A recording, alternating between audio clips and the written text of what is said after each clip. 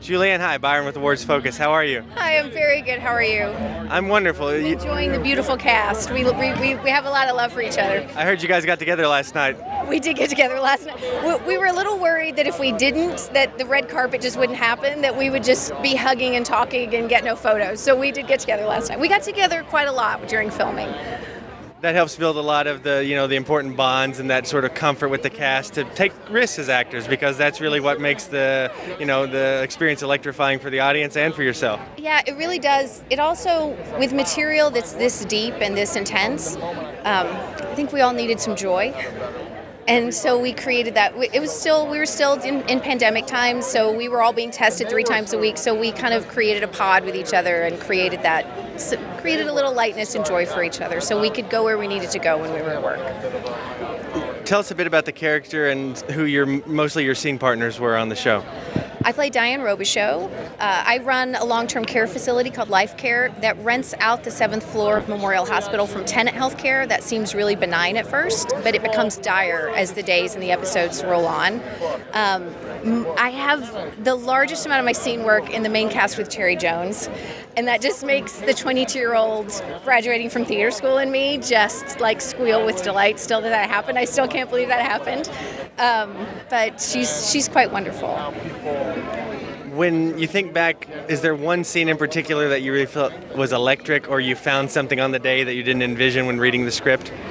Well, John Ridley and Carlton Cuse are such good directors that I rarely wound up where I thought we would be when we started a scene. However, there is a scene in episode 5, and I won't spoiler it for anyone, with Damon Standifer, who plays Emmett Everett, and I don't know that I will ever recover from that scene. It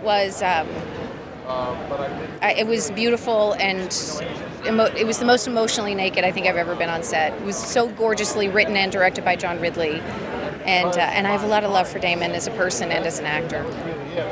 He mentioned that to us, actually, and I can see that you're feeling it now going back. I can't, I really pride myself as an actor being able to walk away from the work, because that helps you go there. I like to leave work at work, and I wasn't always successful with this one, and there are some scenes and some episodes that obviously are still with me right now. Maybe we're not supposed to always recover from these things. Maybe they're supposed to stay with us. Especially when you're working on something that has such an important message and can really hopefully shake people out of apathy and make them realize the importance of climate crisis, as well as just healthcare improvements that are a necessity. Corporate healthcare. My side of the storyline is a real indictment of corporate healthcare. We really need to have that conversation in this country. We need to have a conversation about how we respond to these moments of collective crises, including the pandemic. We're not that much better at it than we were during Katrina, and we have the means in this country. We just don't always have the will. So I'd like to see this show create a demand from the people that our leaders and our institutions create a better response in the moment, not a week later, but in the moment of a disaster. Who are we? What do we want to do? Who do we want to be? I'm inspired right now just talking to you. I think you're an incredible person. I look forward to seeing more of your work. Can you tell us what you're working on next, or anything we should be looking for? Well, first of all, 5 days at Memorial, watch. I just wrapped a movie for Netflix, and I'll be going back to... I actually don't know. I don't know if I was supposed to say that yet. So there you go. Scoop for you. There you go. Thank you so much. Thank you so much. Have a good night.